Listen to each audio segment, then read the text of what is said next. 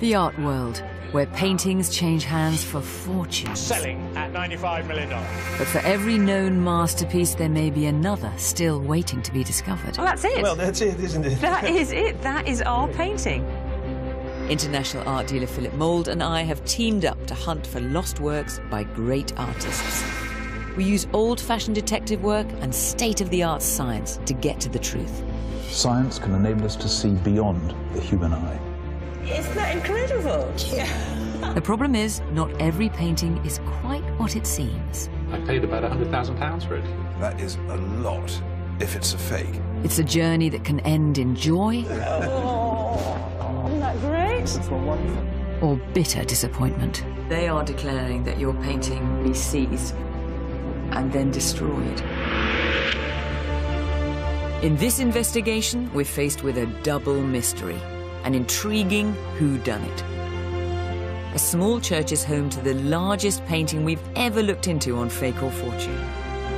It does look rather good on the stone. It looks as though it sort of belongs here, really. But who painted it? And how did what could be a 16th century old master find its way to the heart of the Lancashire countryside? In this episode, we unearth some family secrets. Miles North gives the enormous sum of 100 guineas a year in annuity. So why is he giving these people this money? The trail takes us to Italy and glorious Venice. It's like a glow. And it's to do with the water, it's to do with the architecture, it's to do with the light. Where we uncover a secret history of stolen paintings. Good God, it's a mammoth task, isn't it?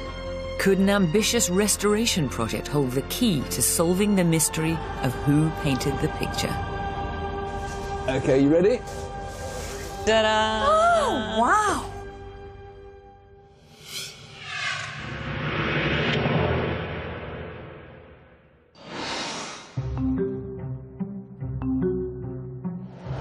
We're heading north to the village of Tunstall in Lancashire to answer a call from a Fake or Fortune viewer who's contacted us with a rather intriguing puzzle. Well, this is off the beaten track. I've not been to this part of the countryside before. No, we're in the heart of Lancashire, near the Lake District, and I think this is the first time that we've ever checked out a mystery in a church. Let me read you the email we received from Jane Churchwarden. It says, "Hello. I've attached a photo of this picture which seems to be baffling many people, me included. It has been hanging in St. John the Baptist Church, Tunstall, Lancashire, for about 200 years. The estimates on its value vary widely. Can you help us?" I mean, does she give us no more clues than that? It might have been painted by. Where it's from? Nothing. St. John the Baptist Church in Tunstall is well known not only for its picturesque scenery, but also for some famous members of its congregation. Do you know, we're in Bronte country, the heart of Bronte country. This is where the Bronte sisters grew up, and they used to worship at this church, at St. John the Baptist, and it's even mentioned in one of my favourite novels, Jane Eyre, except Charlotte Bronte renamed it Brocklehurst Church. So there's something you didn't know. It's a joy to work with someone so well read, Fiona.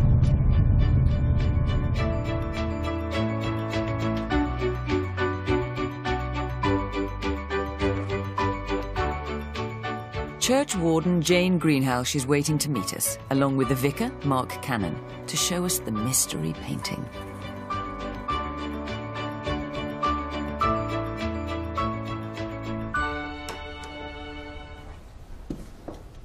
Aha! Gosh, it's much dirtier than I was expecting it to It's look. so dark, isn't it? Despite the dirt, the first thing that emerges is the subject.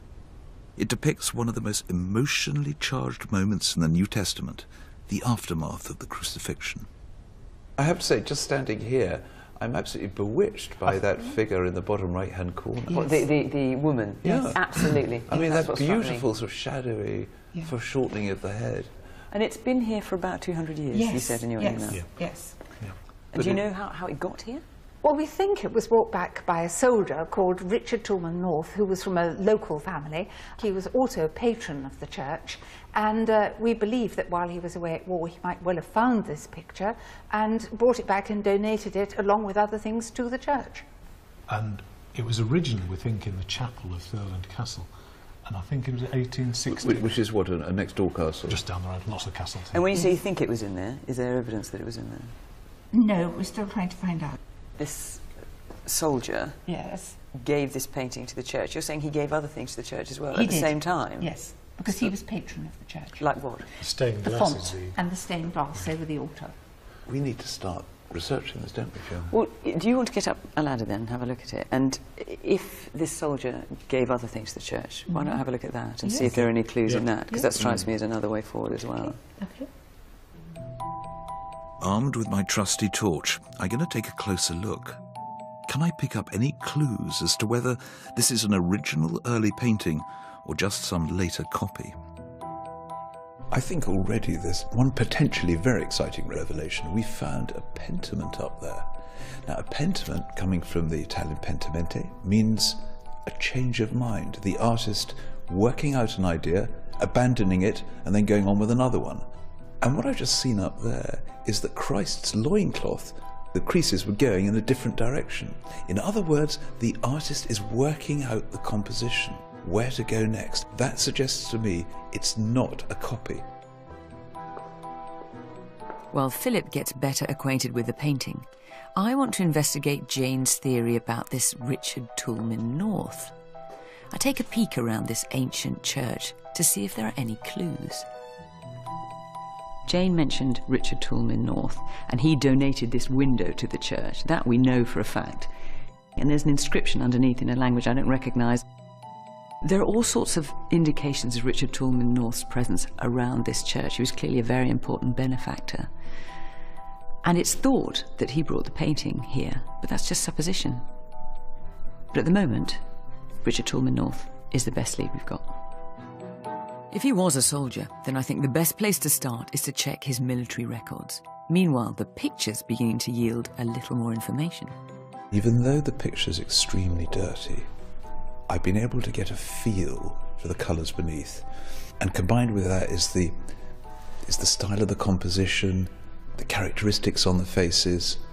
It all suggests to me that this is Italian, a late Renaissance period painting. If Philip's right, then the painting could be worth tens or even hundreds of thousands. That could pose a dilemma which many churches face. How do they keep their doors open to all and safeguard their most prized assets?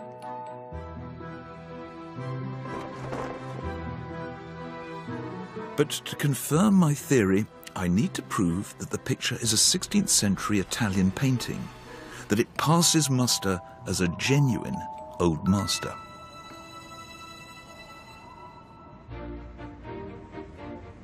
To help us in our investigation, we're heading to the National Gallery in London to see if we can spot any similarities between the greats of the Italian Renaissance and our humble painting. This is one of the trophy rooms in the National Gallery for Italian art. And it's got all the greats, you know, people like Michelangelo, people like Raphael, people like Titian. It's a slightly frustrating term, isn't it, Old Master? Because it means different things to different people. Yeah, I mean, to me it means at least 300 years old, possibly more. It means probably continental rather than English. And it also means the painting is by a definably good hand, either an artist whose name we know or someone of real quality. It's incredible to think, isn't it, that the painting we saw in that little church in Tunstall, in the middle of the countryside, could, just could, belong somewhere like this. It's stiff company, but it's not impossible. There's one painting here that might bring us closer to understanding our picture. I feel there's all sorts of crossovers with ours. It's by Paolo Veronese, painted in the 1570s. And the first thing you noticed, thinking about our painting, is just this theatrical arrangement of figures, the way they almost sort of tumble over each other.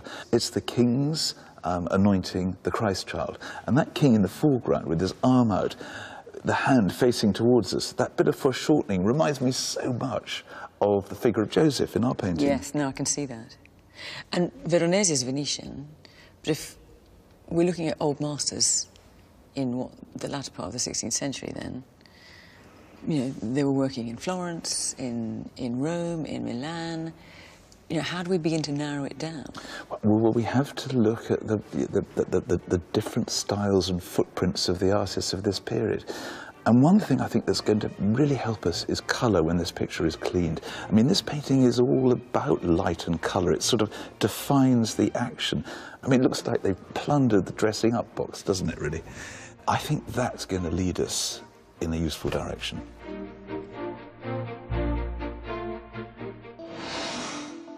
Encouraged by our visit to the National Gallery, we're meeting up with our specialist art researcher, Dr. Bendor Grosvenor. So, we've got a double mystery on our hands then. Who painted this picture and how did it get to the church? But I thought the obvious place to start was with the Church of England, because after all, this painting is in one of their buildings. They wrote back to me. They think they have about 100 works by well-known artists in their churches around the country, possibly 12,000 or more artworks by lesser-known or unknown artists. But they don't have a central register.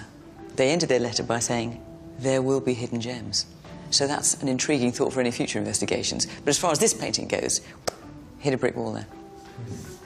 In terms of how the picture got to the church, I was following up the congregation's idea that the picture was connected to a local squire called Richard Toulmin North. And rather helpfully, he does in fact have some descendants who still live in the area.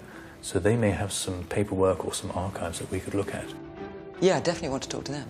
All right, well, while you're doing that, I'll look into Richard Toulmin North a bit more. If he comes up as a known art collector, then that's great news. And then, of course, there's the question of who painted this picture. I mean, OK, I saw it up a ladder with a torch, but I reckon it's 16th century, and I reckon it's Italian. So the question is, where in Italy? Because every part of Italy has its own style, its own character of painting. Is it from the Veneto, with Venice at its centre? It's going to be different to Florence or Siena or Rome. And then, having nailed the area, can we find the artist? Because if we can really elevate this painting. As a work by an unknown painter now, is it very valuable? Well, it's a difficult subject, and as an anonymous painter from the 16th century, I mean, it may be worth £15,000, £20,000, but put a name to it, and it could be, I don't know, 100,000, possibly more. But before we get anywhere on a name, we've got to get a better look at the painting. We need to see it under strong lights.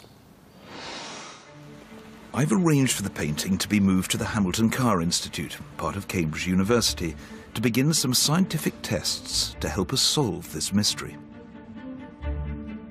It's run by Rupert Featherstone, who has a great deal of experience in the conservation of 16th century old masters. Can he help me pinpoint exactly where in Italy our painting might have come from? This strikes you as a standard dirty picture, does it? Yeah. I mean, it looks like it's a varnish of some, what, 100, 150 years? I don't know. It hasn't actually sort of kept the saturation, so that's why all these areas look so sort of foggy. It's very clear now that it's in 3 pieces. Yes. They're very straight. They don't look like tears, but they could be cuts, but they're more likely to be seams, but then it's a bit odd, frankly, to have a seam right through the head of Christ. The first thing Rupert wants to do is to swab a few areas with white spirit to get an idea of the true colours that lie beneath. Can we home in on a country of origin? If we start with this area, it really does bring out the depth in the shadows, and the colour intensifies, but you see the modelling, you see the way the face is constructed. Yes, you see, that's exciting. That shows a subtlety combined with a boldness in the colouring, which I think is going to help us identify where this painting was painted. I think we could try another area, because there are some beautiful colours, I suspect, hidden under this layers of dirt and varnish. I mean, the Virgin's robe. The Virgin's robe is an interesting one. We're hoping that this would be blue, but at the moment it still looks fairly green, even as you wet it out.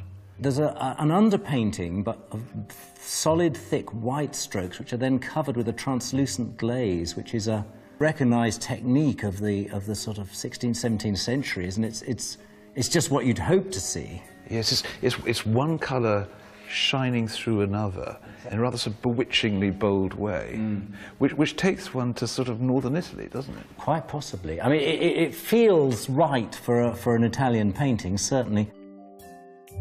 So, northern Italy, this is exciting. And as Rupert continues to clean, clues are revealed which make me suspect a particular city as well. What we can already now begin to see with some of the shapes that are now revealed, the expression on the Virgin's face, the colours and the tones, these are all like indicating certainly a place, and that place has to be. The more I look, the more I feel that colour has to be Venice. I would agree, totally. The emergence of colour is a vital clue and reminds me of the Veronese we saw at the National Gallery, a distinctly Venetian painting which, just like ours, depicts a dramatic religious scene. I'm thrilled. I'm confident I now know where this picture was painted. The next thing we need to do is to carry out infrared and X-ray tests. When we get the results, it might even take us closer to the identity of the artist.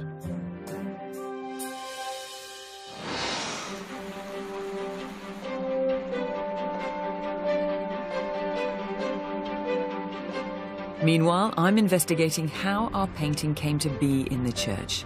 I'm heading back to Lancashire.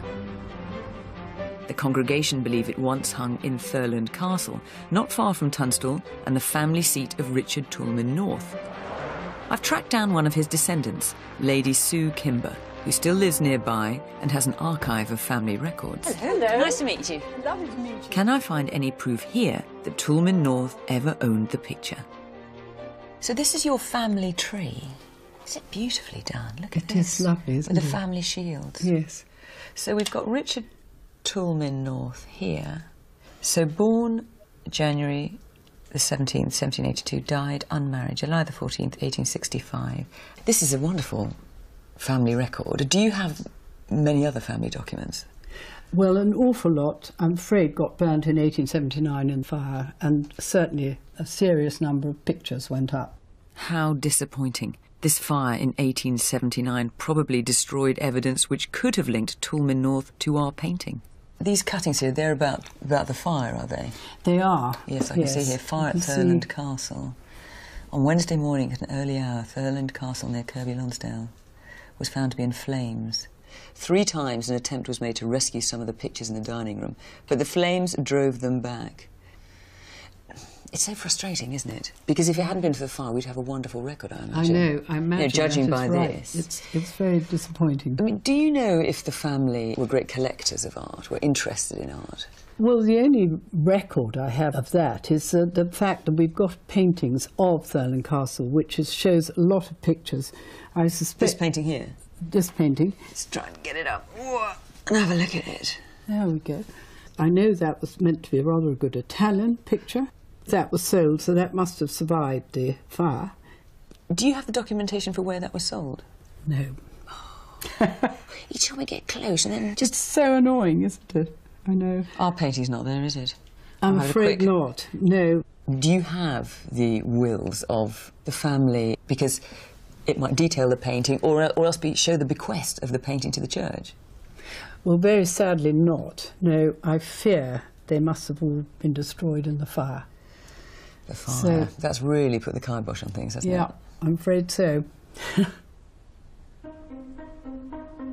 Well, that was very interesting. In terms of tracing the provenance of our painting, there's no doubt the fire at Thurland Castle has made things a lot trickier. But on the positive side, we've now got a real idea of a family, the North family, who were great collectors of paintings and patrons of artists as well. So it's not completely outside the realms of possibility that they would have collected a 16th century Italian painting. Not at all. That seems a distinct possibility now. What I'd like to find out is how active they were on the art market. Were they buying? Were they selling? Maybe Bendor can look into that. While Fiona has been getting to know the North family, I've been called back to the Hamilton Carr Institute to get the results of the X-rays and infrared tests. I'm hoping they will shed some light on how our artist set about painting the picture. I'm excited to see what Rupert has discovered, so I've asked Church Warden Jane Greenhalgh to meet me here. Using infrared to take basically a photograph or a scan, it's something that cuts through into the paint. So it's rather a nice way of, firstly, picking up the whole painting where the changes might be. For example, there's a tree. right behind Joseph. Which we frankly couldn't see. No, but it's very clearly been painted out. I'm sure that was done by the artist. I don't think that's something that was later retouched. And you can see why I might have done it, because there is something slightly ungainly about a tree trunk coming out of the back of Joseph's head. What does X-ray, which takes us deeper, tell us? The X-ray will show us in more detail if there's changes, but it only picks up on certain pigments, particularly lead ones. Can we have a look? Yeah, certainly. Well, in this case, what we see, and it's a bit difficult to read because it's only a little detail, so I have to sort of hold it up. But this piece here, this shape here, is what we see here, the Virgin's headpiece. And then you see this shape, which is very strong in X-ray. It's dense paint. It's up here somewhere. We can't see it at all. And actually what's happened is that the whole head of the Virgin started off up there and got moved down here. That's an artist's change, a deliberate alteration of the composition. And interestingly, it changes the focus of the picture, because it was an image of a mother gazing into the face of her dead child. It's now one more in which she's reflecting upon the corpse. It's more loving, it's more caring, I should imagine, where it is now than when... It's more intimate, possibly. Much more intimate than it possibly was before. Yes, it's allowing you to reflect on her grief. Yes. There's a lot of thought in it. Yes. Tremendous amount, which makes it quite a spiritual painting. I'm excited that we're beginning to understand it. These tests have confirmed to me that our artist was a very skilled painter. But can we go further and prove that he was an eminent old master? While Philip tracks down our artist, Bendor is picking up the trail of Richard Toulmin North. With the fire at Thurland Castle destroying much of the family archive, and his military records failing to confirm where he served, can Bendor find any evidence that links him to the painting? So I'm going to have a general rummage around, try and find out what we can see about Thurland Castle, the Toulmin Norths, whether they were collectors, see what we can find. There's something here about Thurland Castle, which was written in 1849. It's a guidebook, concise description of the English lakes by Jonathan Otley. And this is very nice. He talks about a trip to the church. A quarter of a mile from the village of Tunstall stands a church in plain Middle Gothic style. The interior has lately been restored, and with a painting over the communion table of the Descent from the Cross by an ancient master. So Bendor has found solid provenance that our painting has been in Tunstall Church for over 150 years, just as the congregation told us. But is there any evidence to support their suspicion that it was given to the church by Richard Toulmin North? Bendor consults a handy art world resource, the Getty Provenance Index, which lists the sale of every painting from Sotheby's and Christie's since the 1700s. Is there any record of a Toulmin North buying any paintings? No, I can't find any evidence at all that Richard Toulmin North was actively collecting at auction in our time frame. Maybe Toulmin North isn't our man after all. It seems we're going to have to dig deeper to uncover how our picture got to Tunstall.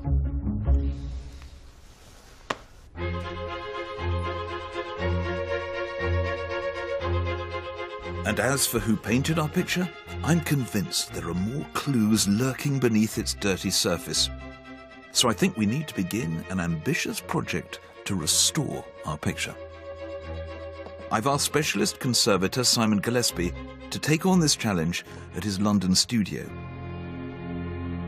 It's been to Lancashire, it's then been to Cambridge, and now it's made its way to you. How do you feel with 4 square metres of dirty canvas like this in front of you? At the moment, it's very dull because of age. The old varnishes have just deteriorated. That's the dullness. There's also years and years of dirt on there. Is there added later paint to this in evidence? Yes, there is. Certainly you can see it very obviously along the lines of the joins of the original canvas. This artist put 3 pieces of canvas together, and that has failed in the past and has been repaired. This explains the unsightly seam. To make a large picture, the artist sewed 3 separate pieces of canvas together, and some of the stitching goes through a key part of the painting. The only passage I'm slightly nervous about is where the joins in the old canvas go straight through Christ's head, which unfortunately actually goes straight through his eye. Which was the last place you want to tear, isn't it? Yeah. And if you had to speculate what made it so dirty, what would you say it was? Well, let's start at the top. Number one, these little white things all over it. They've obviously had bats or swallows or something in the church. And then you've got, just from neglect, because lots of people tell their cleaners, don't touch the paintings. But of course the one thing they don't do is actually take off the dust and the dirt. And at Christmas carols, you know, when we're all singing and blaring away with our mince pies in us, there's a lot of humidity and... So the pollution of the faithful. Pollution of the faithful. Yeah. Yes. I can't wait to see what lies beneath this picture and what clues will be revealed by the cleaning process. And Fiona has made a surprising discovery about Richard Toulmin North. I've done some digging into Richard Toulmin North and put together a potted biography for you. He was born in 1782, and between 1800 and 1820 he was patron of Tunstall Church. That was simply because he owned the land that the church was on. Now this is where I found something very unexpected, and it gets very interesting indeed. He was declared insane in 1847. Now that date in 1847, I found some information about it in a newspaper cutting from the time. The newspaper article listed the evidence against Toulmin North to show that he was mad. So, for example, he would pour bottles of champagne down the throats of his soldiers. He gave lavish parties. I think the final straw that he was found shacked up in a castle in Germany with a discharged stable boy. Well, that's very interesting, because he doesn't sound like the sort of person who would buy a rather intense religious painting. No, he certainly doesn't. He was a wild boy and party man, wasn't he?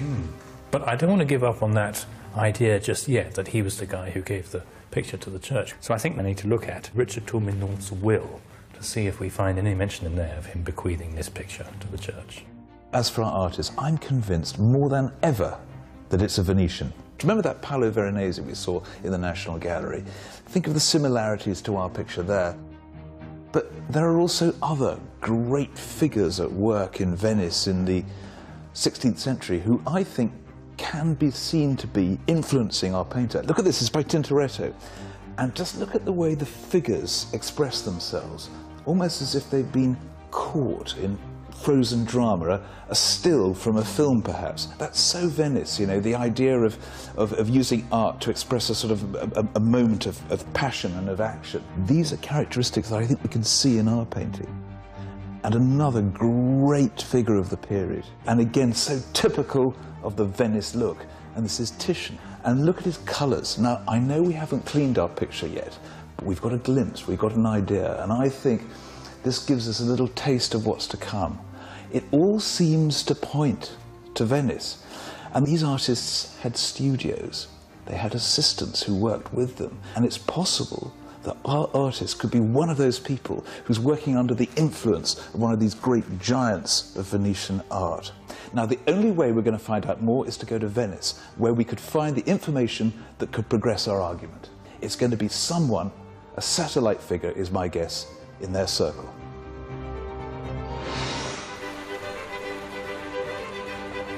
We've arrived in Venice, La Serenissima. There are archives, churches and paintings here which could unlock the identity of our artist. We're taking to the water because Philip has a theory that the artist who painted our picture drew inspiration from the city itself. When the solvent was biting through that filthy yellow varnish and that colour emerged from beneath, I remember thinking, you know, this is Venice. If you look at paintings from various parts of Europe, they have their characteristics, but none is as distinctive and as all-consuming as Venetian colour. And what's on that canvas is around us now. And Venice would have been such a melting pot of cultures, of the East and the West. I mean, during the Renaissance, there was nowhere like Venice in the world for that mixture of influences and cultures. So if our painting is from Venice, it has to be uniquely the product of the Venetian mind. So who was our artist inspired by this floating city?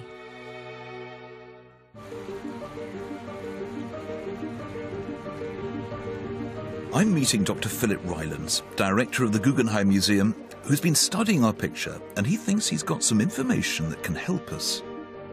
He wants to show me a painting by the old master Titian, which depicts the same story as our picture. Can he help me decode this scene to understand what our artist was trying to achieve? Now, Philip, this has real resonances with our painting. Well, the painting is of the same subject.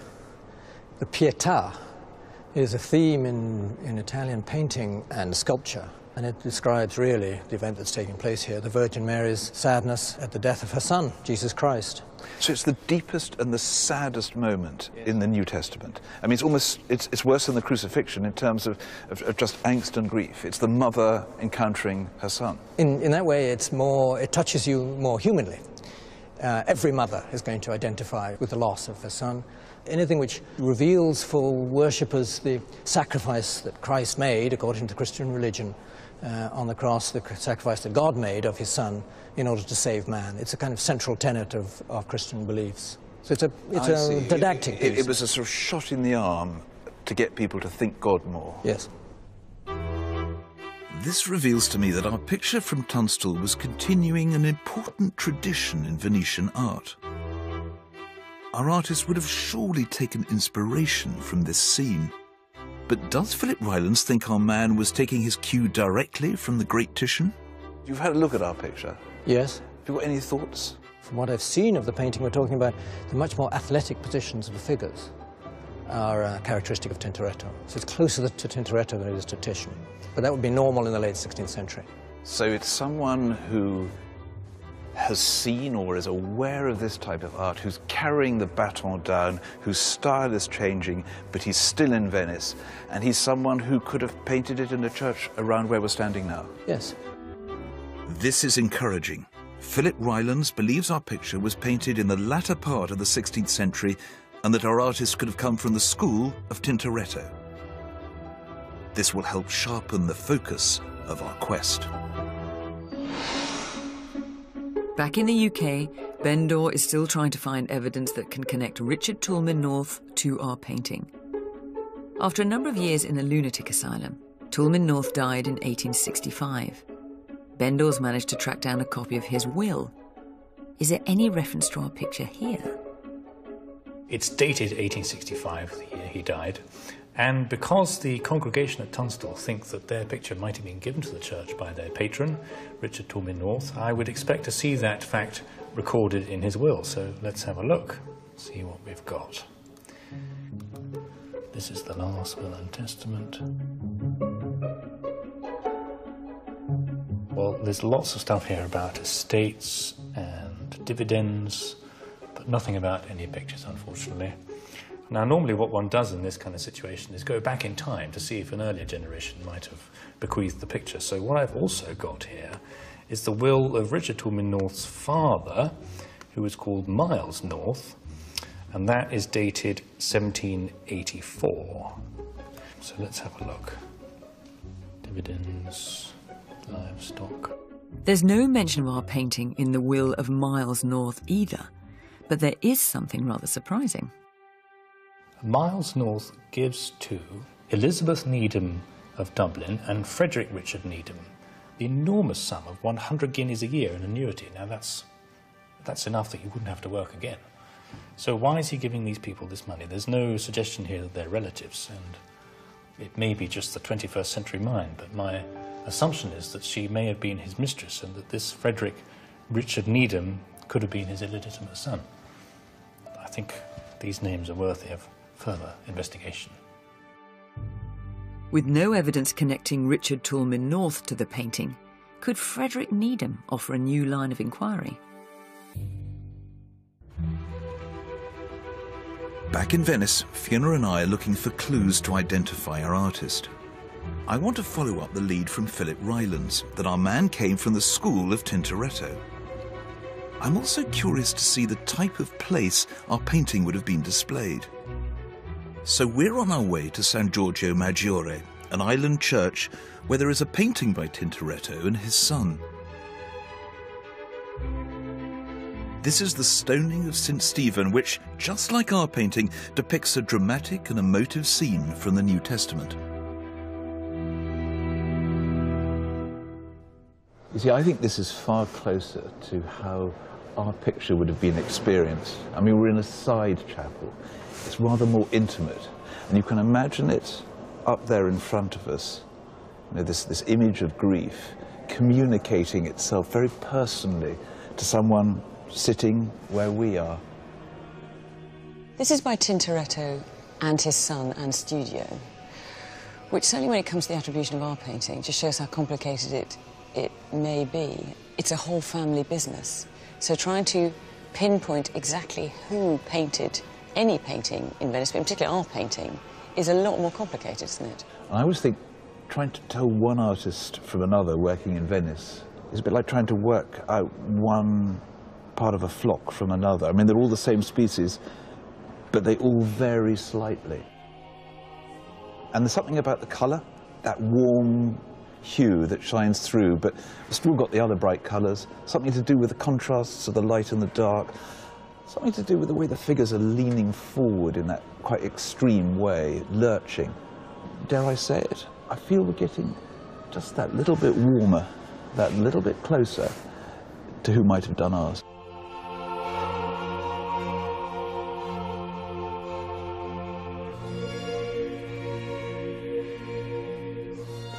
Everything seems to point towards our artist coming from Venice and from the school of Tintoretto. I'm going to stay here, continue my research, and see what else I can unearth.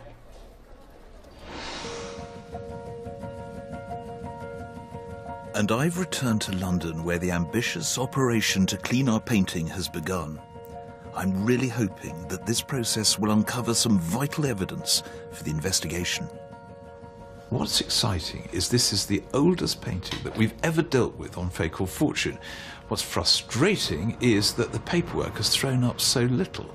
Therefore, what's going on behind me now is absolutely crucial. It could hold the key to the identity of the artist. They are using a sophisticated variant of the normal cleaning method. A special formula of gel is made up and applied to the canvas. It absorbs the dirt and varnish, but leaves the paint untouched. A team of 4 specialists will spend over 6 weeks restoring the picture. Will this reveal an artist connected to the old master, Tintoretto?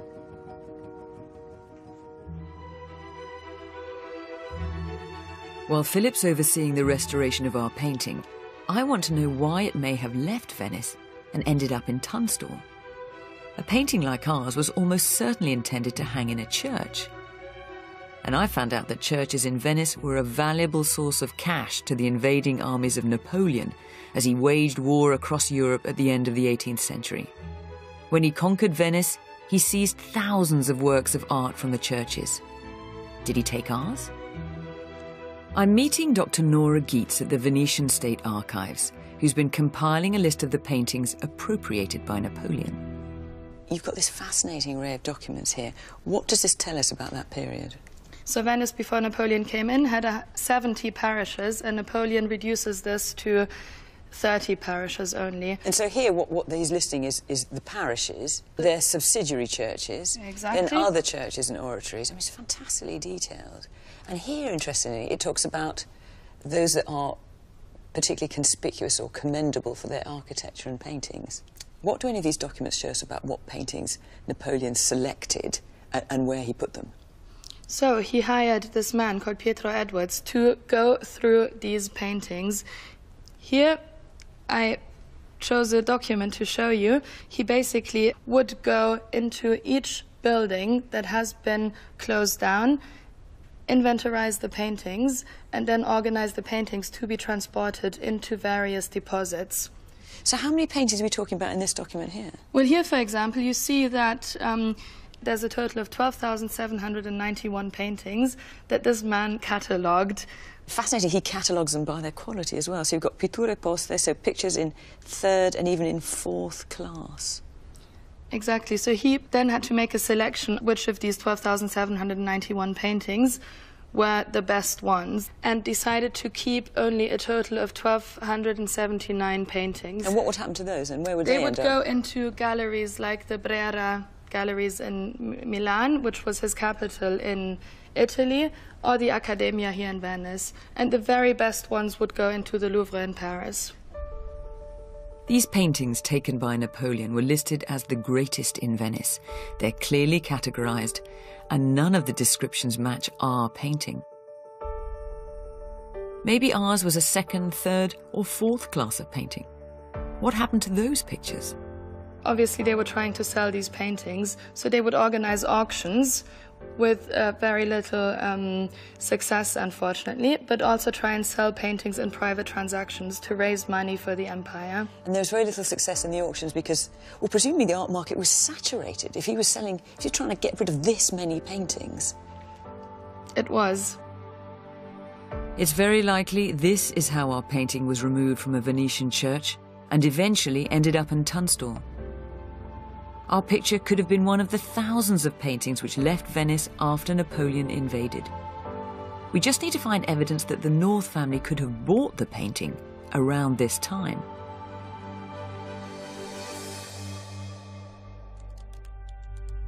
Back in the UK, Bendor has confirmed an intriguing connection between Richard Toulmin North and Frederick Needham. There's an article in the Times here from long ago discussing a legal dispute that Richard Toulmin North was involved in. And it suddenly says that a Mr. Needham was the natural son of Mr. North's father, and therefore the half-brother of Mr. North. So the Mr. North's father is Miles North, and Richard Toulmin North is therefore the half-brother of this Frederick Needham chap. Bendor has also discovered that Frederick Needham has a close connection with Tunstall Church.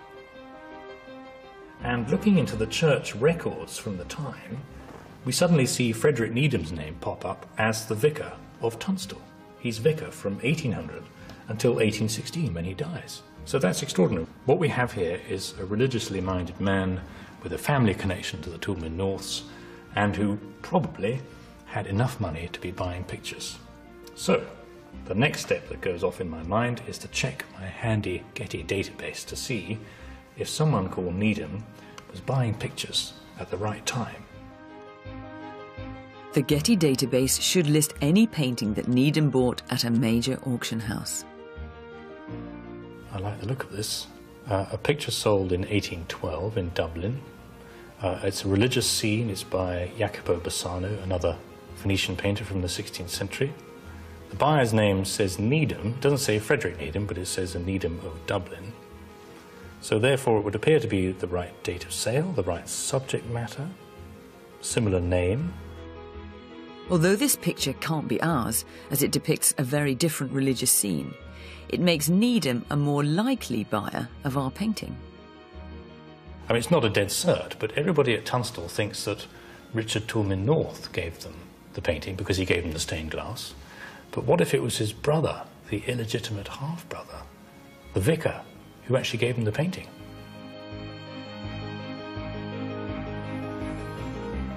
This is a real breakthrough. Frederick Needham had money from his father's will, he had a strong connection to the church and the North family, and was buying old master paintings from Venice. So, in all likelihood, it was Needham who gave the painting to the church. It all adds up to being the most likely explanation for how our painting arrived in Tunstall. And back in Venice, I might have a lead on who painted our picture. After weeks of searching, I've at last tracked down someone who believes they may know the identity of our mystery artist. I'm meeting Enrico dal Pozzolo, a highly regarded Italian art scholar at the Doge's Palace, the seat of power in Renaissance Venice, and as such, adorned with the finest 16th century Venetian paintings. Could this be the moment our elusive artist is finally unmasked? Allora lei, signora, pensa che ha un'idea chi è l'artista di nostra pittura? E il suo lavoro si trova in questa sala? Sì, penso di sapere che potrebbe essere l'autore esattamente di quel quadro sopra le nostre teste. Di questo qua? Sì. Enrico thinks he can see past the dirt and grime of our painting and believes the same artist is responsible for this gloriously colourful picture on the ceiling of the Doge's palace. He's also spotted similarities in other paintings by the same artist. Esistono delle pitture che hanno un'impostazione molto simile, come ad esempio questo che si trova a Berlino.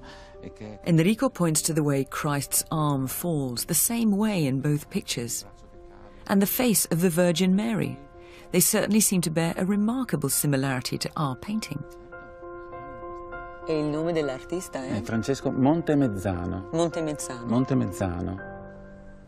So is this our man, Francesco Montemezzano, who did work with Tintoretto, but is more closely associated with Paolo Veronese, the artist whose work Philip and I saw at the National Gallery in London? This could be a massive breakthrough, but how certain is Enrico? Posso dire che la mia convinzione, non la mia sicurezza, è che possa essere un'opera di Montemezzano, 99%. 99%? 99%. È quasi sicura allora? Quasi, il quasi è molto importante però nella storia dell'arte. I wasn't sure we'd ever get to this point, putting an actual name to our painting. But one of Italy's top scholars is convinced Montemezzano is our artist. He worked in the right period in Venice, was a contemporary of Tintoretto, and had close ties to Veronese. I can't wait to get back to the UK and break the news to Philip and Bendor.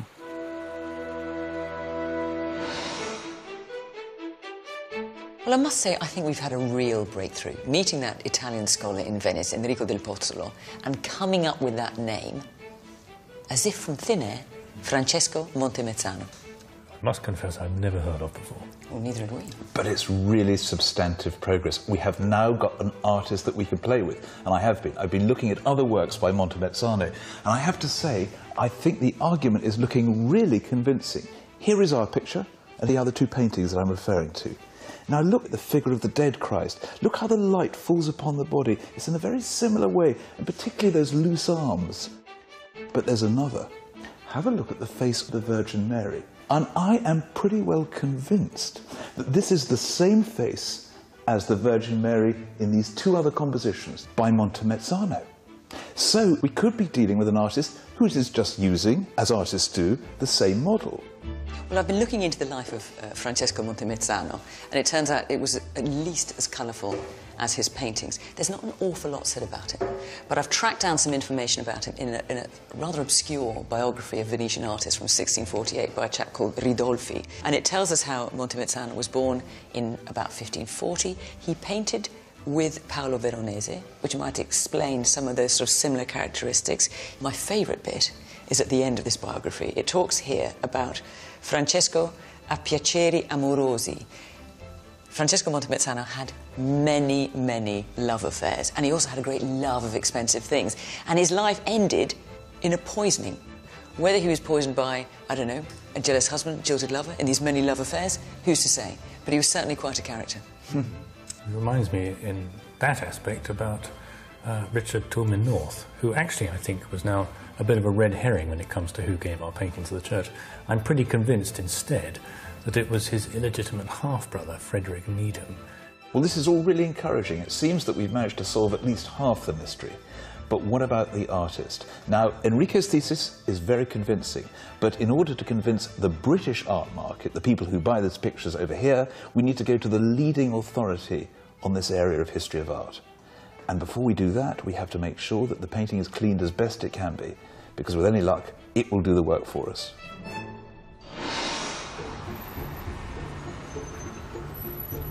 We've invited Church Warden Jane to the studio to see the results of the restoration and reveal who the artist may be.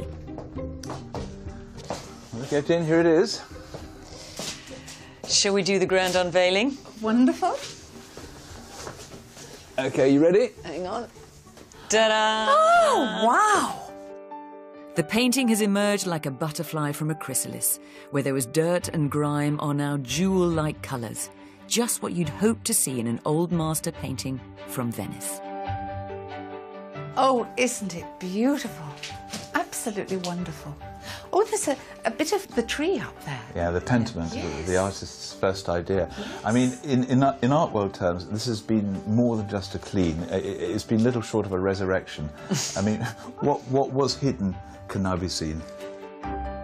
And what we've left is a little dark patch. Can you see on the Virgin Mary's drapes there? Yes. That black square. Yes, yes. So that's how dirty it was. Gosh. The comparison couldn't be more startling. Details once hidden are now revealed. And the restoration has even managed to repair the stitching through Christ's eye. So we have been to Venice. Yes. And while we were there, I spoke to an Italian, a well-known Italian scholar. The name he came up with was a man called Francesco Montemezzano. Oh, right. Well, it's not one of the greats. No, we're not talking Veronese, No. Titian, Tintoretto, but possibly Francesco Montemezzano. Right.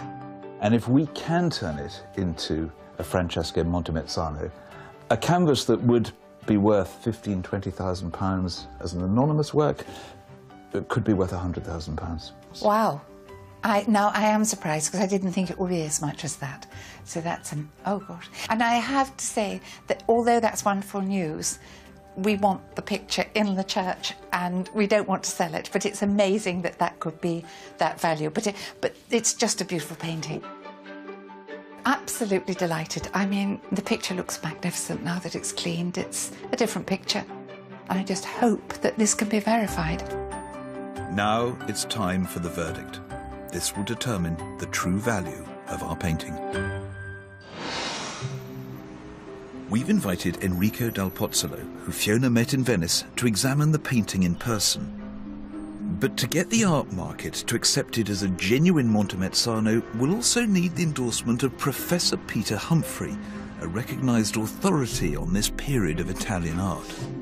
Della sciarpa.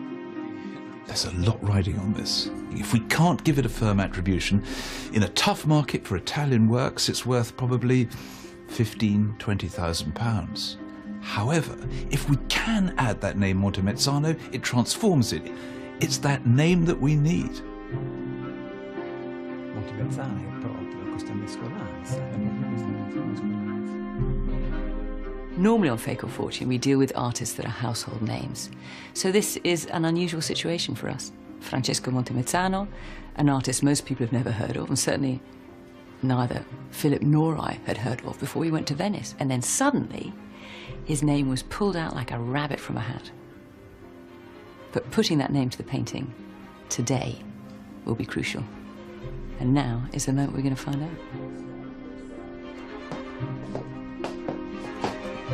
Gentlemen, hello. Enrico, nice to see you again. This is the first time you've seen the painting, and of course now it's been cleaned as well. Are you still of the opinion, as you told me originally in Venice, that this is a work by Francesco Montemezzano? Sì, penso che sia proprio un'opera della mano di Francesco Montemezzano, soprattutto dopo il restauro.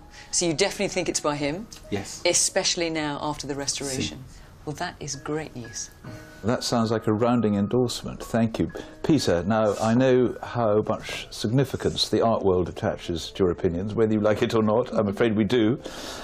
What are your thoughts about this picture? Seeing this, even in poor reproduction to start with, I could see that it was related to the work of Paolo Veronese. The figure of the Mary Magdalene, for example, could almost be taken from one of his pictures, but you can see that it's not Veronese, it's by somebody related to him. And so I actually thought of Montemezzano and was very pleased to hear, Enrico came up with this spontaneously, and I quite agree. I think it's got to be Montemezzano. Yes. Oh, wonderful. We have a name. Francesco Montemezzano. Beauty of a name. It's official. Our painting is by Francesco Montemezzano, making it worth in excess of £100,000.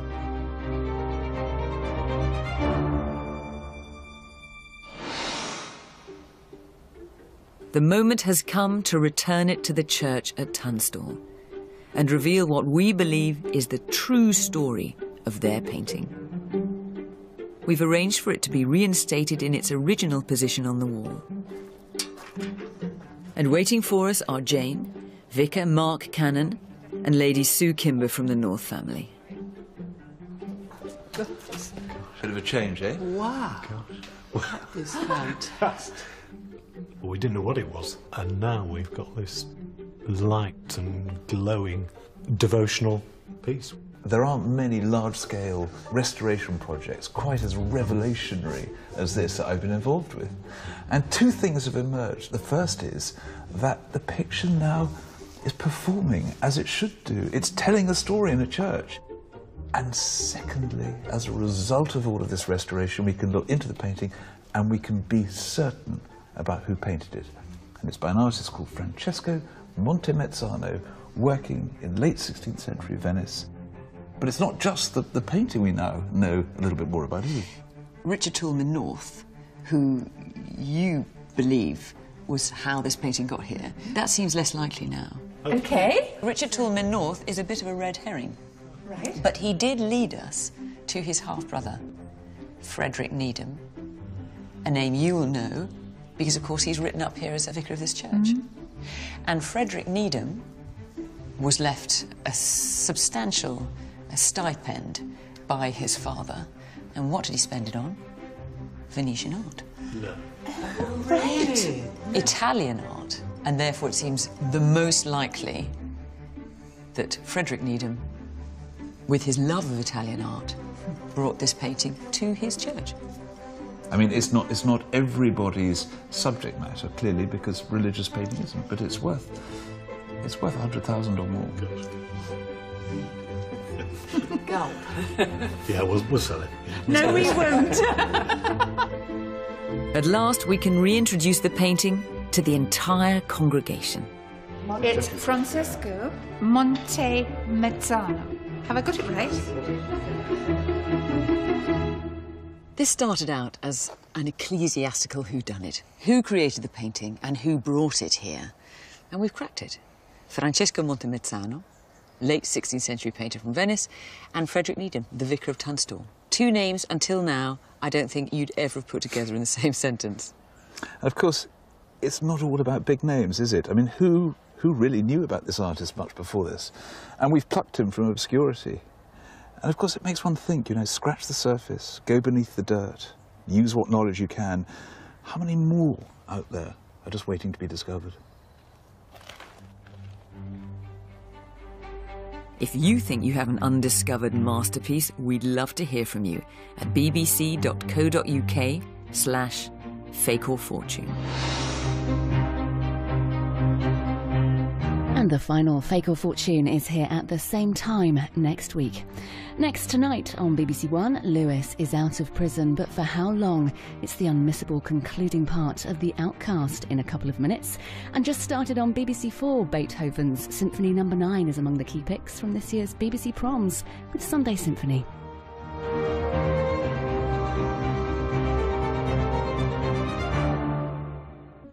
So Bendor has found solid provenance that our painting has been in Tunstall Church for over 150 years, just as the congregation told us. But is there any evidence to support their suspicion that it was given to the church by Richard Toulmin North? Bendor consults a handy art world resource, the Getty Provenance Index, which lists the sale of every painting from Sotheby's and Christie's since the 1700s. Is there any record of a Toulmin North buying any paintings? No, I can't find any evidence at all that Richard Toulmin North was actively collecting at auction in our time frame. Maybe Toulmin North isn't our man after all. It seems we're going to have to dig deeper to uncover how our picture got to Tunstall.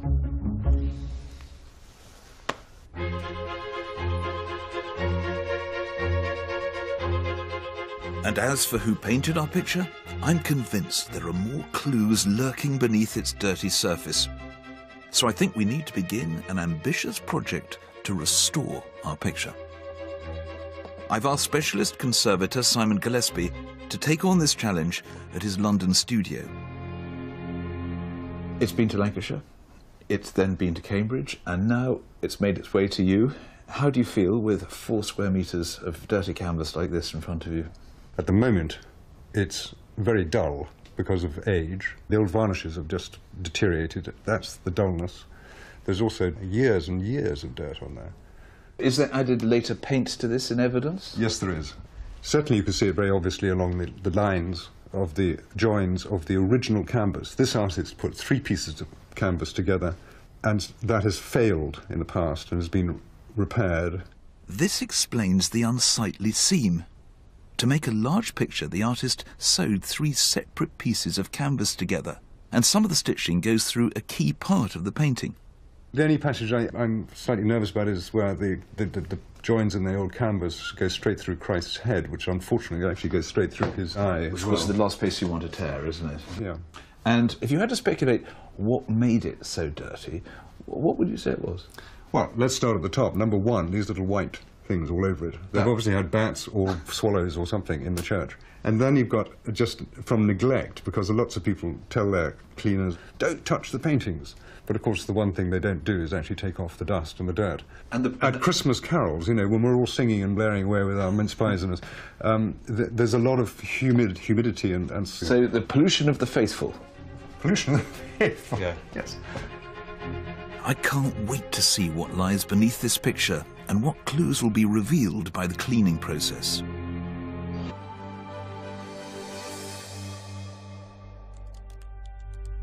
Back in the UK, Bendor has confirmed an intriguing connection between Richard Toulmin North and Frederick Needham. There's an article in the Times here from long ago discussing a legal dispute that Richard Toulmin North was involved in. And it suddenly says that a Mr. Needham was the natural son of Mr. North's father, and therefore the half-brother of Mr. North. So the Mr. North's father is Miles North, and Richard Toulmin North is therefore the half-brother of this Frederick Needham chap. Bendor has also discovered that Frederick Needham has a close connection with Tunstall Church. And looking into the church records from the time, we suddenly see Frederick Needham's name pop up as the vicar of Tunstall. He's vicar from 1800 until 1816 when he dies. So that's extraordinary. What we have here is a religiously minded man with a family connection to the Toulmin Norths, and who probably had enough money to be buying pictures. So, the next step that goes off in my mind is to check my handy Getty database to see if someone called Needham was buying pictures at the right time. The Getty database should list any painting that Needham bought at a major auction house. I like the look of this. A picture sold in 1812 in Dublin. It's a religious scene. It's by Jacopo Bassano, another Venetian painter from the 16th century. The buyer's name says Needham. It doesn't say Frederick Needham, but it says a Needham of Dublin. So therefore it would appear to be the right date of sale, the right subject matter, similar name. Although this picture can't be ours, as it depicts a very different religious scene, it makes Needham a more likely buyer of our painting. I mean, it's not a dead cert, but everybody at Tunstall thinks that Richard Toulmin North gave them the painting because he gave them the stained glass. But what if it was his brother, the illegitimate half-brother, the vicar, who actually gave him the painting?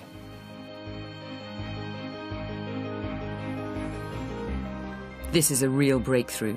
Frederick Needham had money from his father's will, he had a strong connection to the church and the North family, and was buying old master paintings from Venice. So, in all likelihood, it was Needham who gave the painting to the church. It all adds up to being the most likely explanation for how our painting arrived in Tunstall. And back in Venice, I might have a lead on who painted our picture. After weeks of searching, I've at last tracked down someone who believes they may know the identity of our mystery artist. I'm meeting Enrico Dal Pozzolo. He would pour bottles of champagne down the throats of his soldiers. He gave lavish parties. I think the final straw that he was found shacked up in a castle in Germany with a discharged stable boy. Well, that's very interesting because he doesn't sound like the sort of person who would buy a rather intense religious painting. No, he certainly doesn't. He was a wild boy and party man, wasn't he? But I don't want to give up on that idea just yet, that he was the guy who gave the picture to the church. So I think we need to look at Richard Toulmin North's will to see if we find any mention in there of him bequeathing this picture to the church. as for our artist, I'm convinced more than ever that it's a Venetian. Remember that Paolo Veronese we saw in the National Gallery? Think of the similarities to our picture there. But there are also other great figures at work in Venice in the 16th century who I think can be seen to be influencing our painter. Look at this, it's by Tintoretto.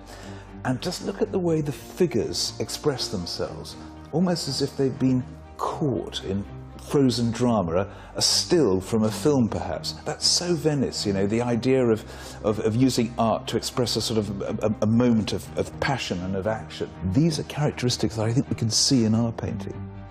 And another great figure of the period, and again so typical of the Venice look, and this is Titian. And look at his colours. Now, I know we haven't cleaned our picture yet, but we've got a glimpse, we've got an idea, and I think this gives us a little taste of what's to come. It all seems to point to Venice. And these artists had studios. They had assistants who worked with them. And it's possible that our artist could be one of those people who's working under the influence of one of these great giants of Venetian art. Now, the only way we're going to find out more is to go to Venice, where we could find the information that could progress our argument. It's going to be someone, a satellite figure is my guess, in their circle.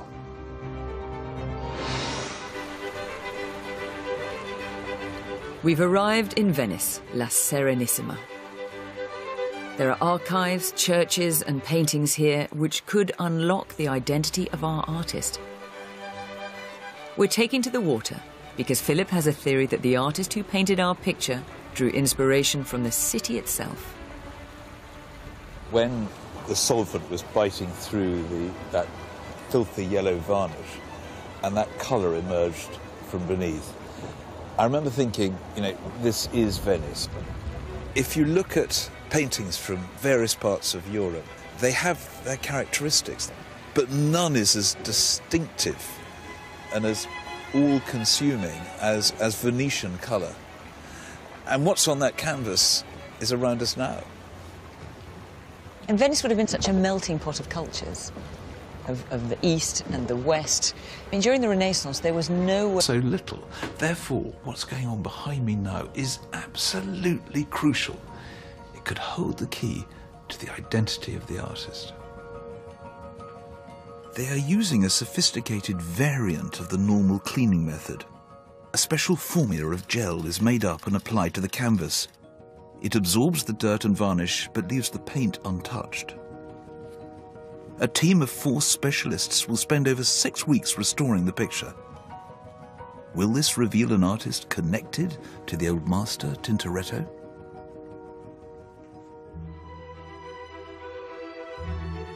While Philip's overseeing the restoration of our painting, I want to know why it may have left Venice and ended up in Tunstall. A painting like ours was almost certainly intended to hang in a church. And I found out that churches in Venice were a valuable source of cash to the invading armies of Napoleon as he waged war across Europe at the end of the 18th century. When he conquered Venice, he seized thousands of works of art from the churches. Did he take ours? I'm meeting Dr. Nora Geets at the Venetian State Archives, who's been compiling a list of the paintings appropriated by Napoleon. You've got this fascinating array of documents here. What does this tell us about that period? So Venice, before Napoleon came in, had 70 parishes, and Napoleon reduces this to 30 parishes only. And so here what he's listing is the parishes, their subsidiary churches, exactly, then other churches and oratories. I mean, it's fantastically detailed. And here, interestingly, it talks about those that are particularly conspicuous or commendable for their architecture and paintings. What do any of these documents show us about what paintings Napoleon selected and where he put them? So he hired this man called Pietro Edwards to go through these paintings. Here I chose a document to show you. He basically would go into each building that has been closed down, inventorize the paintings, and then organize the paintings to be transported into various deposits. So how many paintings are we talking about in this document here? Well, here, for example, you see that There's a total of 12,791 paintings that this man catalogued. Fascinating, he catalogues them by their quality as well. So you've got pitture poste, so pictures in third and even in fourth class. Exactly, so he then had to make a selection which of these 12,791 paintings were the best ones, and decided to keep only a total of 1,279 paintings. And what would happen to those, and where would they end up? They would go into galleries like the Brera galleries in Milan, which was his capital in Italy, or the Accademia here in Venice. And the very best ones would go into the Louvre in Paris. These paintings or bitter disappointment. They are declaring that your painting be seized and then destroyed. In this investigation, we're faced with a double mystery, an intriguing whodunit. A small church is home to the largest painting we've ever looked into on Fake or Fortune. It does look rather good on the stone. It looks as though it sort of belongs here, really. But who painted it? And how did what could be a 16th century old master find its way to the heart of the Lancashire countryside? In this episode, we unearth some family secrets. Miles North gives the enormous sum of 100 guineas a year in annuity. So why is he giving these people this money? The trail takes us to Italy and glorious Venice. It's like a glow. And it's to do with the water, it's to do with the architecture, it's to do with the light.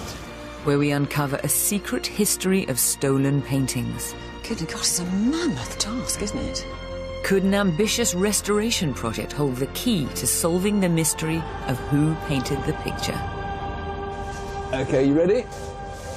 Ta-da! Oh, wow!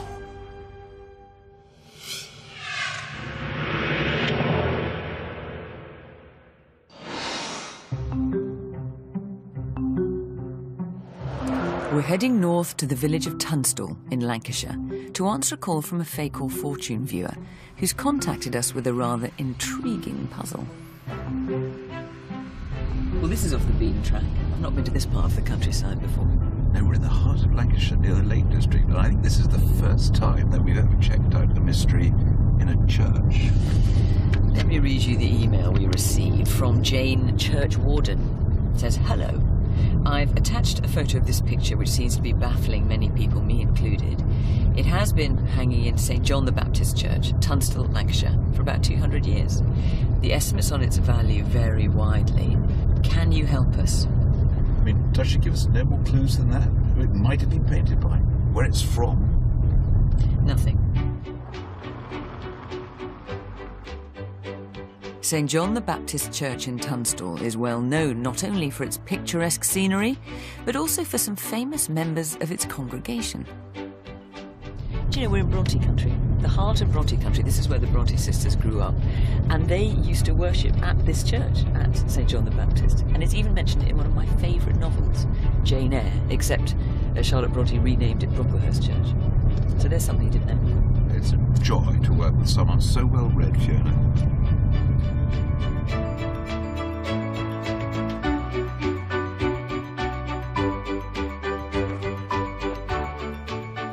At an early hour, Thurland Castle near Kirby Lonsdale was found to be in flames.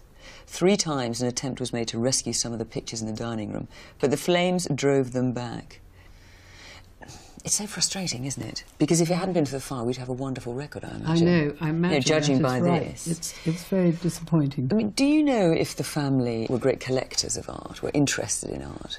Well, the only record I have of that is the fact that we've got paintings of Thurland Castle, which shows a lot of pictures. I suspect... This painting here?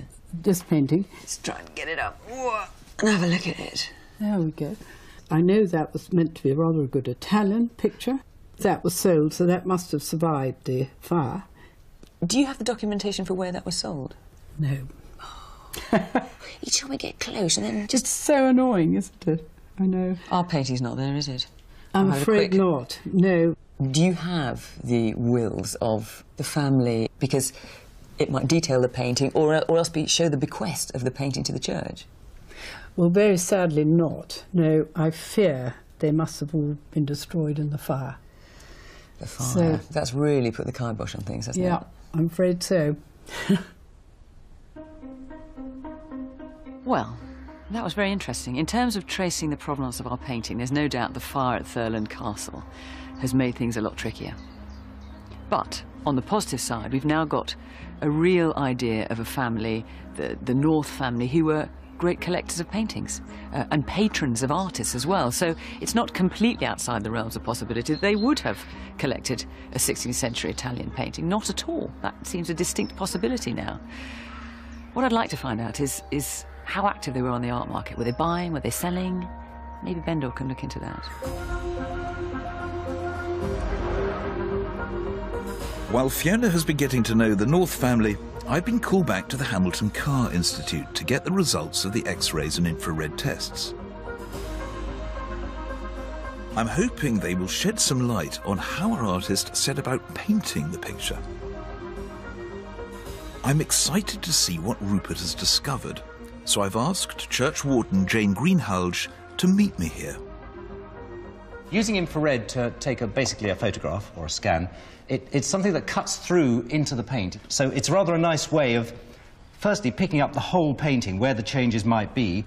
For example, there's a tree right behind Joseph. Which we frankly couldn't see. No, but it's very clearly been painted out. I'm sure that was done by the artist. I don't think that's something that was later retouched. And you can see why I might have done it, because there is something slightly ungainly about a tree trunk coming out of the back of Joseph's head. What does X-ray, which takes us deeper, tell us? The X-ray will show us in more detail if there's changes, but it... My favourite bit is at the end of this biography. It talks here about Francesco a piaceri amorosi. Francesco Montemezzano had many, many love affairs, and he also had a great love of expensive things. And his life ended in a poisoning. Whether he was poisoned by, I don't know, a jealous husband, jilted lover, in these many love affairs, who's to say? But he was certainly quite a character. It reminds me in that aspect about Richard Toulmin North, who actually, I think, was now a bit of a red herring when it comes to who gave our painting to the church. I'm pretty convinced instead that it was his illegitimate half-brother, Frederick Needham. Well, this is all really encouraging. It seems that we've managed to solve at least half the mystery. But what about the artist? Now, Enrico's thesis is very convincing, but in order to convince the British art market, the people who buy these pictures over here, we need to go to the leading authority on this area of history of art. And before we do that, we have to make sure that the painting is cleaned as best it can be, because with any luck, it will do the work for us.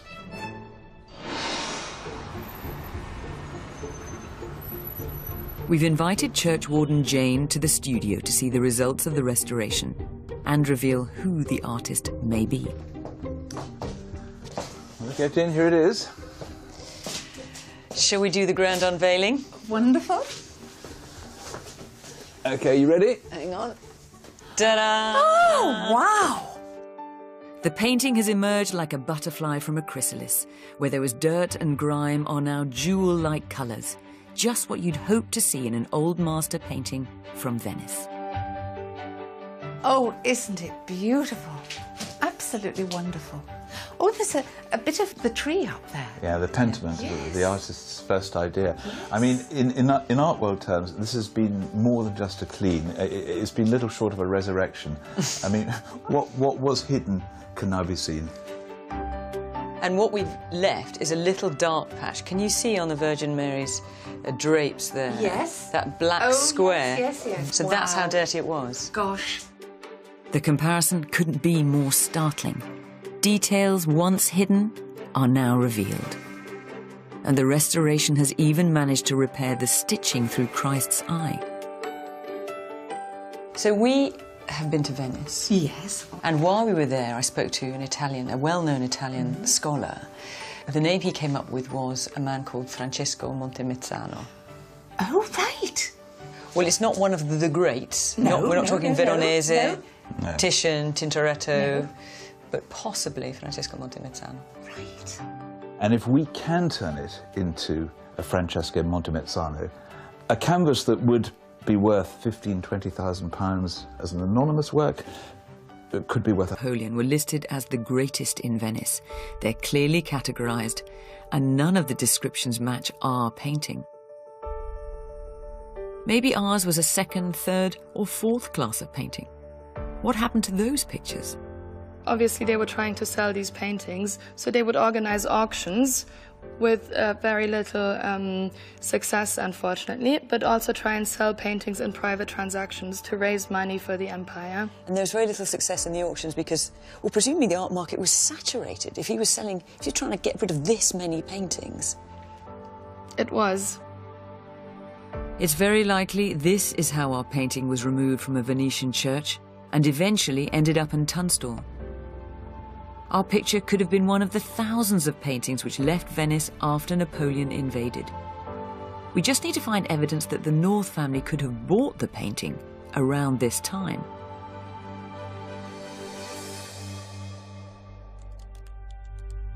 Back in the UK, Bendor has confirmed an intriguing connection between Richard Toulmin North and Frederick Needham. There's an article in the Times here from long ago discussing a legal dispute that Richard Toulmin North was involved in. And it suddenly says that a Mr. Needham was the natural son of Mr. North's father, and therefore the half-brother of Mr. North. So the Mr. North's father is Miles North, and Richard Toulmin North is therefore the half-brother of this Frederick Needham chap. Bendor has also discovered that Frederick Needham has a close connection with Tunstall Church. And looking into the church records from the time, we suddenly see Frederick Needham's name pop up as the vicar of Tunstall. He's vicar from 1800 until 1816 when he dies. So that's extraordinary. What we have here is a religiously minded man with a family connection to the Toulmin Norths and who probably had enough money to be buying pictures. So the next step that goes off in my mind is to check my handy Getty database to see if someone called Needham was buying pictures at the right time. The Getty database should list any painting that Needham bought at a major auction house. I like the look of this. A picture sold in 1812 in Dublin. It's a religious scene. It's by Jacopo Bassano, another Venetian painter from the 16th century. The buyer's name says Needham. It doesn't say Frederick Needham, but it says a Needham of Dublin. So therefore it would appear to be the right date of sale, the right subject matter, similar name. Although this picture can't be ours, as it depicts a very different religious scene, it makes Needham a more likely buyer of our painting. I mean, it's not a dead cert, but everybody at Tunstall thinks... In the National Gallery for Italian Art. And it's got all the greats, you know, people like Michelangelo, people like Raphael, people like Titian. It's a slightly frustrating term, isn't it, Old Master? Because it means different things to different people. Yeah, I mean, to me it means at least 300 years old, possibly more. It means probably continental rather than English. And it also means the painting is by a definably good hand, either an artist whose name we know or someone of real quality. It's incredible to think, isn't it, that the painting we saw in that little church in Tunstall, in the middle of the countryside, just could, belong somewhere like this. It's stiff company, but it's not impossible. There's one painting here that might bring us closer to understanding our picture. I feel there's all sorts of crossovers with ours. It's by Paolo Veronese, painted in the 1570s.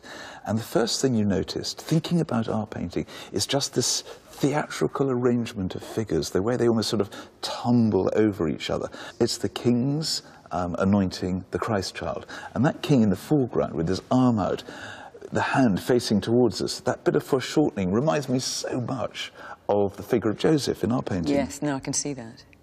And Veronese is Venetian, but if we're looking at old masters in the latter part of the 16th century, then, you know, they were working in Florence, in Rome, in Milan. You know, how do we begin to narrow it down? Well, we have to look at the different styles and footprints of the artists of this period.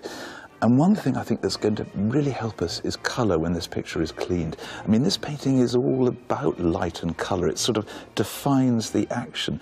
I mean, it looks like they've plundered the dressing up box, doesn't it, really? I think that's going to lead us in a useful direction.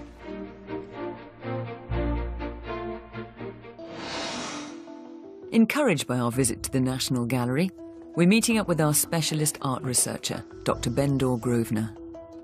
So, we've got a double mystery on our hands then. Who painted this picture and how did it get to the church? But I thought the obvious place to start was with the Church of England, because after all, this painting is in one of their buildings. They wrote back to me. They think they have about 100 works by well-known artists in their churches around the country, possibly 12,000 or more artworks by lesser-known or unknown artists. But they don't have a central register. They ended their letter by saying, there will be hidden gems. So that's an intriguing thought for any future investigations. But as far as this painting goes, hit a brick wall there.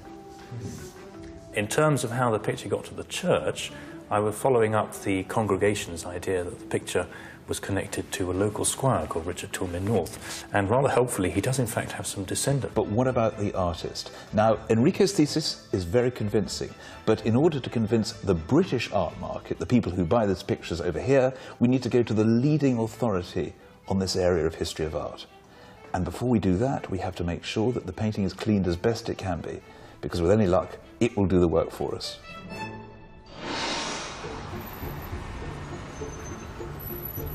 We've invited Churchwarden Jane to the studio to see the results of the restoration and reveal who the artist may be. Okay, Jane, here it is. Shall we do the grand unveiling? Wonderful. Okay, you ready? Hang on. Ta-da! Oh, wow! The painting has emerged like a butterfly from a chrysalis, where there was dirt and grime are now jewel-like colours, just what you'd hope to see in an old master painting from Venice. Oh, isn't it beautiful? Absolutely wonderful. Oh, there's a bit of the tree up there. Yeah, the pentiment, yes. the artist's first idea. Yes. I mean, in art world terms, this has been more than just a clean. It's been little short of a resurrection. I mean, what was hidden can now be seen. And what we've left is a little dark patch. Can you see on the Virgin Mary's drapes there? Yes. That black square. Yes, yes, yes. So that's how dirty it was. Gosh. The comparison couldn't be more startling. Details once hidden are now revealed. And the restoration has even managed to repair the stitching through Christ's eye. So we have been to Venice. Yes. And while we were there, I spoke to a well-known Italian scholar. The name he came up with was a man called Francesco Montemezzano. Oh, right. Well, it's not one of the greats. No, we're not talking Veronese, No. Titian, Tintoretto, but possibly Francesco Montemezzano. Right. And if we can turn it into a Francesco Montemezzano, a canvas that would be worth £15,000 to £20,000 as an anonymous work, it could be worth £100,000. Wow. Now I am surprised because I didn't think it would be as much as that. So that's oh gosh. And I have to say that although that's wonderful news, we want the picture in the church and we don't want to sell it, but it's amazing that that could be that value. But it's just a beautiful painting. Absolutely delighted. I mean, the picture looks magnificent now that it's cleaned. It's a different picture. And I just hope that this can be verified. Now it's time for the verdict. This will determine the true value of our painting. We've invited Enrico dal Pozzolo, who Fiona met in Venice, to examine the painting in person. It's the king's anointing the Christ child. And that king in the foreground with his arm out, the hand facing towards us, that bit of foreshortening reminds me so much of the figure of Joseph in our painting. Yes, no, I can see that. And Veronese is Venetian, but if we're looking at old masters in the latter part of the 16th century then, you know, they were working in Florence, in Rome, in Milan. You know, how do we begin to narrow it down? Well, we have to look at the different styles and footprints of the artists of this period. And one thing I think that's going to really help us is colour when this picture is cleaned. I mean, this painting is all about light and colour. It sort of defines the action. I mean, it looks like they've plundered the dressing up box, doesn't it, really? I think that's going to lead us in a useful direction.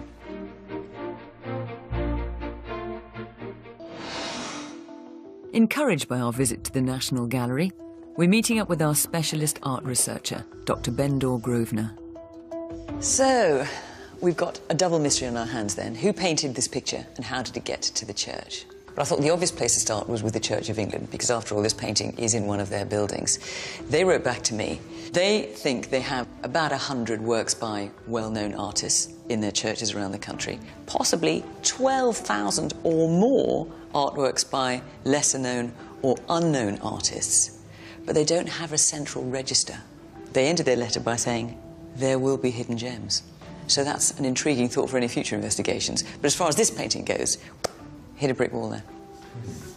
In terms of how the picture got to the church, I was following up the congregation's idea that the picture was connected to a local squire called Richard Toulmin North. And rather helpfully, he does in fact have some descendants who still live in the area. So they may have some paperwork or some archives that we could look at. Yeah, I definitely want to talk to them. All right, well, while you're doing that, I'll look into Richard Toulmin North a bit more. If he comes up as a known art collector, then that's great news. And then, of course, there's the question of who painted this picture.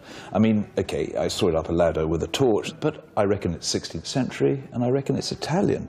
So the question is, where in Italy? Because every part of Italy has its own style, its own character of painting. Is it from the Veneto, with Venice at its centre? It's going to be different to Florence or Siena or Rome. And then, having nailed the area, can we find the artist? Because if we can really elevate this painting. As a work by an unknown painter now, is it very valuable? Well, it's a difficult subject, and as an anonymous painter from the 16th century, I mean, it may be worth £15,000, £20,000, but put a name to it, and it could be, I don't know, 100,000, possibly more. But before we get anywhere on a name, we've got to get a better look at the painting. We need to see it under strong light of passion and of action. These are characteristics that I think we can see in our painting. And another great figure of the period, and again, so typical of the Venice look, and this is Titian. And look at his colours. Now, I know we haven't cleaned our picture yet, but we've got a glimpse, we've got an idea, and I think this gives us a little taste of what's to come. It all seems to point to Venice. And these artists had studios. They had assistants who worked with them. And it's possible that our artist could be one of those people who's working under the influence of one of these great giants of Venetian art. Now, the only way we're going to find out more is to go to Venice, where we could find the information that could progress our argument. It's going to be someone, a satellite figure is my guess, in their circle.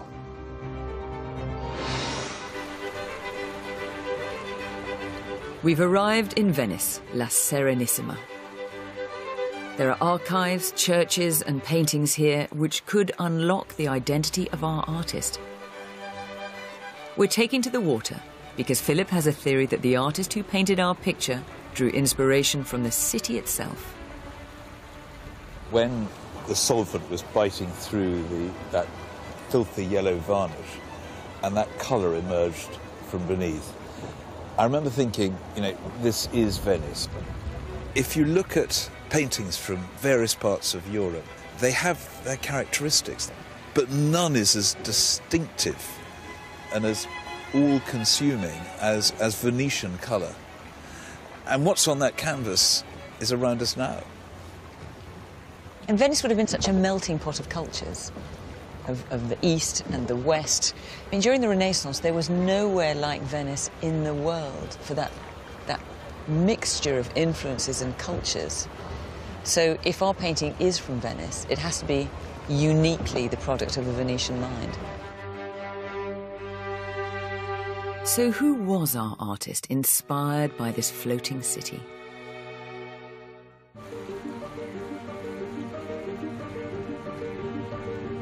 I'm meeting Dr. Philip Rylands, director of the Guggenheim Museum, who's been studying our picture, and he thinks he's got some information that can help us.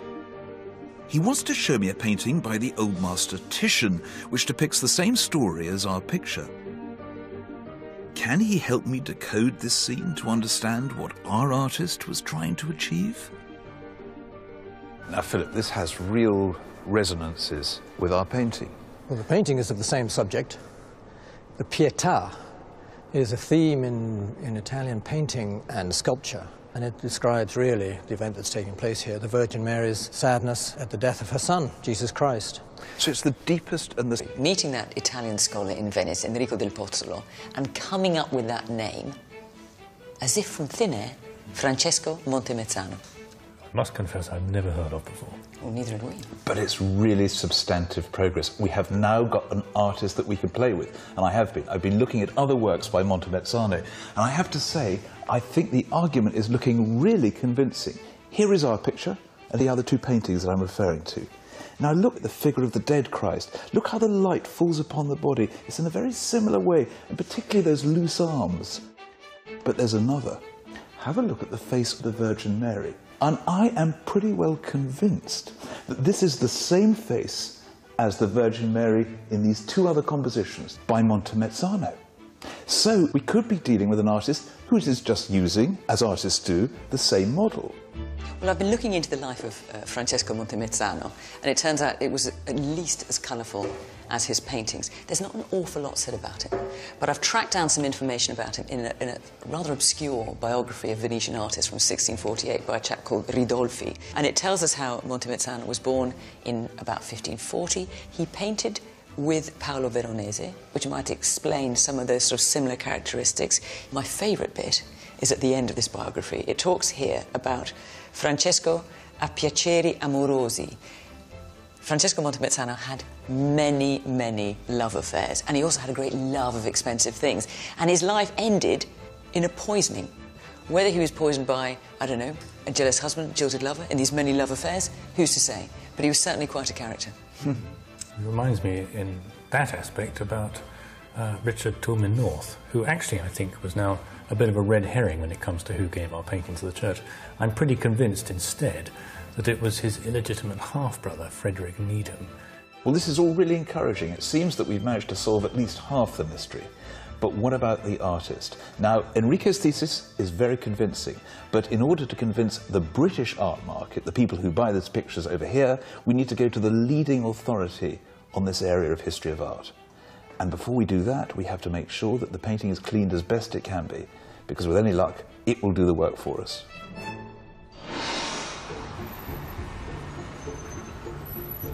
We've invited Churchwarden Jane to the studio to see the results of the restoration and reveal who the artist may be. Let's get in, here it is. Shall we do the grand unveiling? Wonderful. Okay, you ready? Hang on.